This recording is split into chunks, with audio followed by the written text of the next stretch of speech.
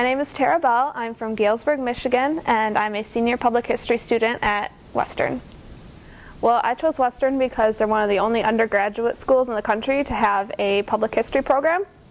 And so I was really excited about that, especially a major. A lot of other schools have them as concentrations or as a minor, and Western actually has a major in it.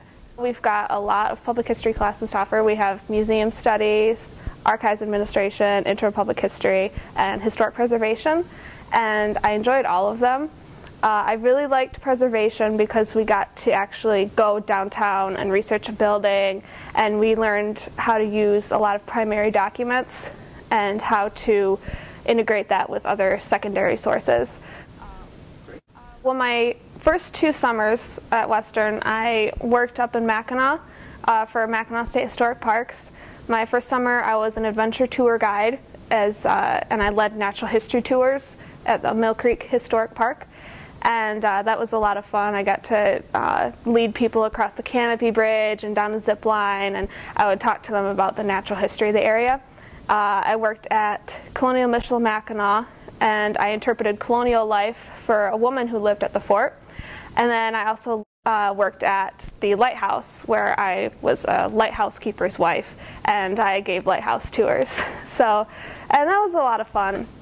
And then after that, last summer, I worked down in North Carolina for the Blue Ridge Parkway, which is a national park. And I worked in the preservation workshop, which was responsible for preserving the structures all along the parkway. But I worked primarily on the Moses Cone House. It's a big mansion, and I did a lot of preservation work on that house, such as painting. I learned how to use a lathe so I could turn some banisters for a rail. I worked with a crew of guys, 7 of us, and they were all very knowledgeable, had done woodworking their whole lives, and so that was just a really great experience. I currently work at the Western Michigan University Archives as a research assistant, and I help Dr. Sharon Carlson with research projects. I work on different collections and processing them.